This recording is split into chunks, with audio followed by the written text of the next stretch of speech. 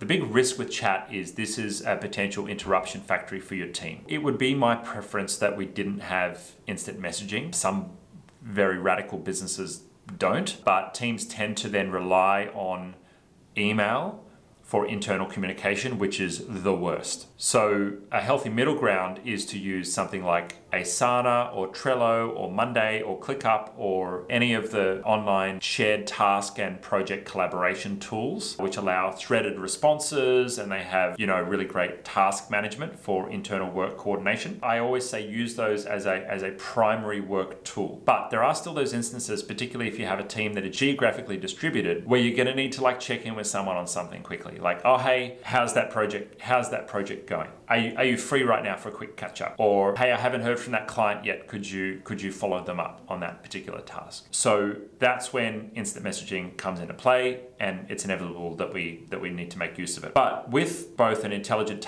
shared task management system and minimal use of chat, you should be able to completely eliminate any internal emails inside your company. There should not be a need for internal emails. Email should be the interface between you and the outside world, or your company, your staff, and the outside world. Your internal communication tools should be what you do to get your work done. The risk of doing any internal communication inside email is it keeps your team stuck in email all day long. And we don't want that, because they're getting the dopamine hits of the new exciting emails coming in their inbox all day, and all of a sudden you're spending 6-7 hours a day with your inbox open. And that's why people need the notifications, because they say, oh, well, I need to see if anything comes through. Not true. If you can move your important work out of email and just keep email for external communication.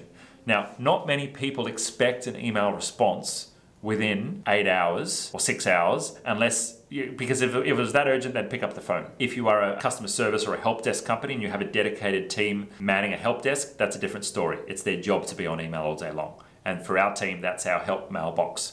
And we have that configured accordingly. Hopefully what we want to get you to the point where you have your team communicating on the appropriate platforms for the utmost productivity for everyone that's in your business. That's the idea here. So email is for communicating, just to summarize, email is for communicating with the outside world. Your task and your work coordination, you want to have some kind of task management system. We're global Asana partners, by the way. I've got heaps of info and videos and stuff on that. If you want to chat about that, that team will help. But number 3, we're going to use chat as minimal as possible. So let's talk about how we can get our notifications configured correctly to do that. So inside, we're going to go to settings. Because I have my notifications very, very fine-tuned, I have recently switched on sounds just to test it out. For most people, I would say if you have a large team and you're receiving a lot of notifications, I would switch off the sounds, because that's just going to trigger distractions. But if you seldom receive messages, if you're in an executive position, you can switch on sounds. That's cool. Chat notifications, same thing. If you're in a role where you're getting a lot of chat traffic, I'd probably switch off the notifications so you can focus more on important work and then come to chat when you need to check in with the team. But that's up to you. I switch off the email notifications and make sure Smart Reply is switched on. Now, in an individual room, you can configure the notifications for that room, which is pretty groovy. So in the team room here, I'm just going to click the team room, and I'm going to go to notifications. So in the team room, you can see I've got the option to notify always, notify less, or notifications off. Now, for most rooms that I'm a part of, I'm going to switch to notify less. So basically, I'm only going to get a notification where I've been mentioned by name, or if I'm following a specific thread. If it's the kind of thing where you want to monitor anytime someone opens a new thread in the room, you can tick that box and new threads you'll follow automatically, but I actually leave that off. So I click notify less, I'm going to drop that in here, and then you'll see here that I now have the follow button here. So anytime I reply to a thread, it's going to automatically make me a follower of the thread. See how it turned that into following automatically? So any thread that I'm participating in, I'm going to automatically be a follower, and I'm going to get notified anytime there are new responses. But if the team are having their own chat here and I'm not included, then I won't get any notifications until someone mentions me by name or they mention the whole room. And what this does is, when you have these rooms set up, allows you to really see what's going on in the buzz of your team and the buzz of your company without having to, and particularly if your team are distributed, without having to, breathe down people's necks or monitor computers or hit them up one-on-one. You can just kind of see what the team are up to day to day. So the team are I think, chatting away here, and that's just going to automatically update that. Now, if you haven't used threads before, or you haven't seen threads before, I do have a video on the channel which takes you through all the newbie tips on chat, but this is the number one thing, or the 2 or 3 things that you need to learn.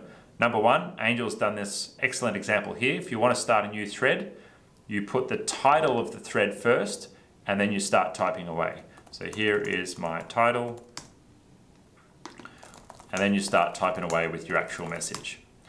And what that does is it actually keeps the title of the thread up at the top of the chat. So you can see here we've got a whole bunch of people there's 13 people in our attract team. You can see boot camp crew is there, but when you get a really big thread like this one, it's got over 100 messages in it. You can see, I know, okay, this is the bootcamp thread just by looking at the top of the thread because Angel's put that title in there. So that's just a little bit of kind of like rooms etiquette where the first little message that you put in there is the title of the thread, and then yeah, the rest is there. So, you know, Instagram Reels is that one. They'll all kind of roll up nicely. Now, the one thing that Slack has got over this is it's not quite as tidy as Slack when you've got long responses and stuff, but you'll get used to it. The cool thing is, for example, you know, with this thread, which has hundreds of responses, at any point, if I want to like kind of exit myself from the conversation and the other team will just continue their chat, I can just hit the follow button, I'm unfollowed, and then team can continue chatting away. And so that kind of leaves it for others to chat away,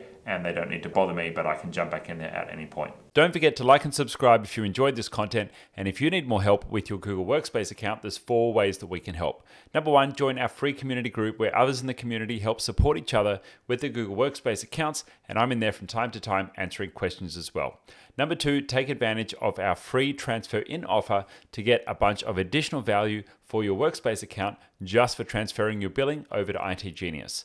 Number 3, you can take advantage of a free consultation if you qualify, or an IT systems check and audit for everything technology in your business. And number 4, if you need help right now, you can either join our concierge program or book a one-time fix-it service to get support from our professional support team for everything Workspace and the Google ecosystem. See you in the next one.